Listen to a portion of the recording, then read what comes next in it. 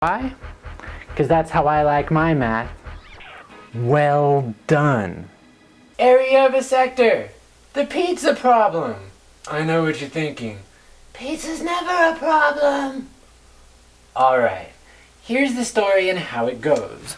We're looking for the area of the sector. Fancy, eh? It's going to be half the radius squared times theta. We developed that in a previous problem. Here's our problem. We went to a party and we had pizza. But we were concerned about our weight. So we only had 2 slices. So now we wait. This pizza is 12 inches. Probably a medium. Maybe even got it for $5.95. Delivery style. So you have a 12-inch pizza. You ate 2 slices. The problem is, how do you find out the angle? In radians. Oh boy. We're going to set up a proportion. And here we go. It's the whole to the part. And then I start. We're trying to find this piece. Woo! It gets theta is to 2 pi as, wait for it, we had 2 slices out of how many?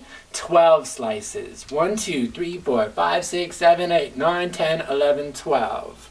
So we had 2 out of 12 when we're looking for theta out of 2 pi. I guess I should have called this angle.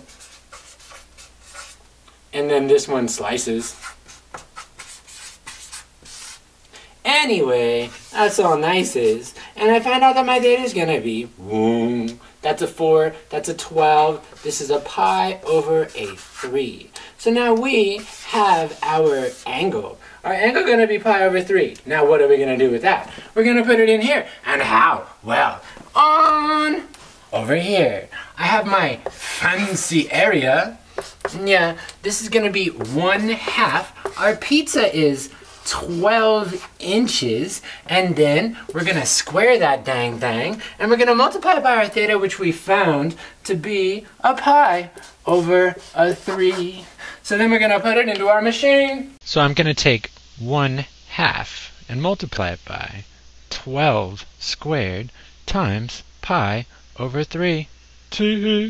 And that's how we get 75.39. And then that's how we get that we have eaten 75.4 square inches. And that's a square meal. I know. We were trying to find out how much cheese we ate. Because this problem was a little cheesy. Ooh, ooh.